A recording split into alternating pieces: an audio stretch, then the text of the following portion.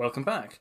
Today we're going to have a look at my British rifle platoon, or rather my British and potentially Commonwealth rifle platoon, that I've collected for the Chain of Command set of rules by TooFatLardies.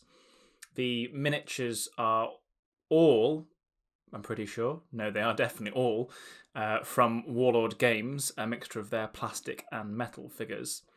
And as you can see, I've collected Platoon Plus because of the support options required for Chain of Command. So in the centre you've got the Platoon HQ, and then behind it and to the left you've got the three different sections. Each of the sections is 10 men with a corporal armed with a Sten gun, a Bren gunner, and there will also be a lance corporal in there whose only distinction is his rank stripe on his sleeve, otherwise he just looks like a rifleman like the rest of the section. And there's a second section just behind them there that's identical. It might be slightly difficult actually to pick out the rank slides because of their drab colour against the battle dress colour.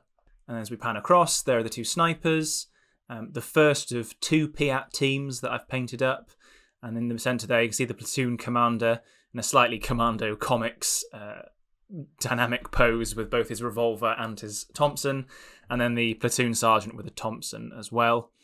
I'm aware that it's more of a Canadian feature to have a Thompson than having a Sten gun, and as you can see the corporals in all the sections have got Sten guns, but I chose to put Thompsons on just for a bit of artistic license. Perhaps they acquired them from somewhere as a preferential weapon, and also enables me to sort of narrative in my head if I decide that this is a Canadian platoon, for example. And that was the other Piat and the 2-inch mortar. You've got the Vickers machine gun team here. There's a 5-man team for the rule set, and I've just chosen to mount 2 on a base for diorama purposes. These 8 figures are actually additional figures to represent recce teams for the Bren carriers that are a support option in the lists. And there are a couple of Bren guns, a 2-inch mortar, and I think a sniper rifle mixed into there with the corporals and their submachine guns. These figures are a few spare riflemen and also metal figures representing different engineering tasks. And then there's the 3-inch mortar in the back corner there as well, for which there's no real purpose in the game because you only have light mortars on board, but I wanted to model it anyway. And then finally the 6-pounder anti-tank gun at the back there with all of its crew.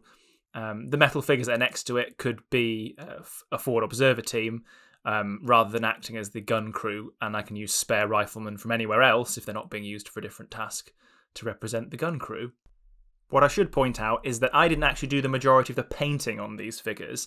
I sent them to James Brewerton at Exiles Painting, and he did an excellent job in turning them around to a really good standard and in very quick time as well, and was very patient with my various requests and instructions.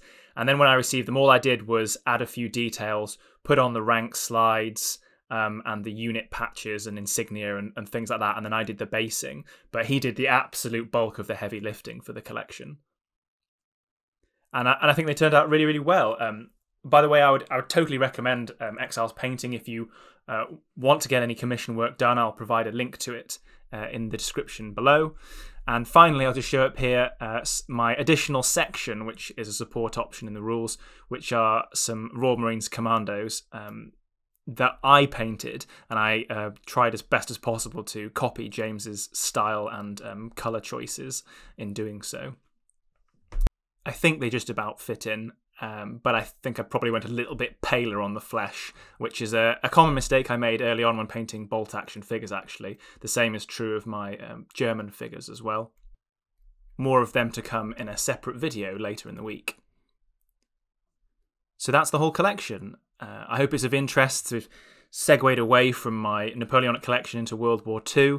I'm hoping these miniatures will appear again on the channel as I hope to record some Chain of Command games and possibly also the Operation Martlet pint-sized campaign at some point in the near future. If you're enjoying these showcase videos, please let me know in the comments below, and I invite you to have a look through the channel catalogue to see if there are any other bits of my collection that you like the look of that I've put up on video so far. In the next video, we'll be looking at my 28mm World War II Waffen-SS platoon and its support options, again for Chain of Command, so look forward to that. In the meantime, I thoroughly recommend going to check out James's Exiles Painting YouTube channel. And in the meantime, happy hobbying and thanks for watching.